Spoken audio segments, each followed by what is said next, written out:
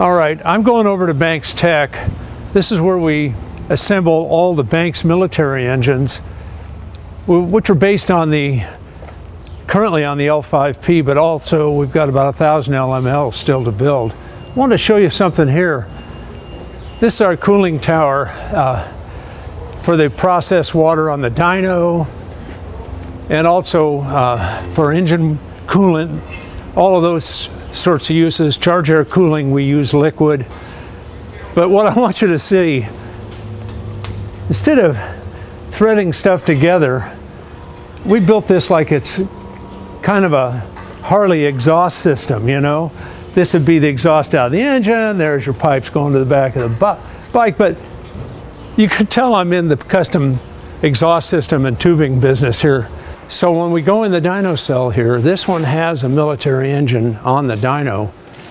We're wiring, plumbing, we're getting ready to test this thing. The guys have been working on this for quite a while. So I'm going to show you some of the, you know, this is a dyno assembled and put in this room by hot rodders. This is a work in process in here. There's some cool stuff that we do. First of all, let me show you the absorber right here. This is a Taylor 400 kilowatt or 536 horsepower absorber. It'll go to 8,000 RPM. So if we want to run something a little racy, as long as we don't go over about 550 horsepower, we're fine. You might say, oh, that's not a lot of horsepower. Well, in a military vehicle, the size of the Joint Light Tactical Vehicle, or JLTV, that's a lot of horsepower. The JLTV is 70% faster than any military vehicle in its weight class has ever been. So, and it's not only faster, it's easier on the people inside. It's got about 21 inches of wheel travel. It's a Baja trophy truck. So we've just got a whole bunch of them to build over the next 8 years or so. And we're trying to keep up with it. That's why we're adding engine dynos. Let me walk you through some of what's going on here. Down in here, this is our charge air cooler. This guy right down here. So you see there's boost lines going into and out of these larger stainless lines. That's air. And there's water going through it, and it's got this is a liquid coupled charge air cooler, so this thing will pull a lot of heat. Everything's instrumented so that there's a complete record on every engine we test, a digital record on every engine that we test, not just the power, torque, and things of that nature, but the performance of all the systems.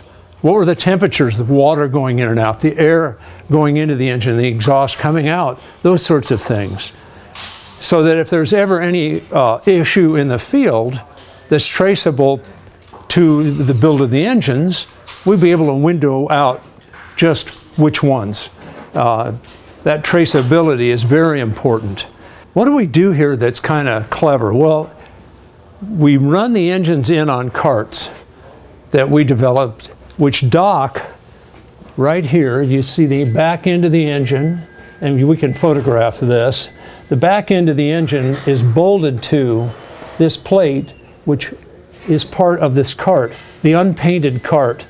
The cart rolls in, and it dowel pins to the gray chassis of the dyno. This is the cooling jacket water, you know, what you would call the radiator in a truck. This is the expansion tank here. And what we've got down on the floor here is a pump that allows us to fill the engine once it comes in here. This pump system here draws coolant out of this tank right here, fills the engine. We then valve it off, and now you're on the tank here. We pre-pressurize the pressure. This is like the upper tank in a radiator. We pressurize, and here's the system to pressurize this to upper operating pressure like you'd have in the truck with the pressure cap. but we build the pressure before we even start the engine. We run the dyno test, a 22-minute test, then we pump the engine out back into the tank, and the engine is ready to ship. Coolant's out of it. Back here is the fuel system. This is the fuel pump. This is electronically managed in terms of pump speed, fuel filtration. And this is the fuel, what we call the day tank. This is the tank that pulls out of the tank farm outside and gives you fuel in the cell.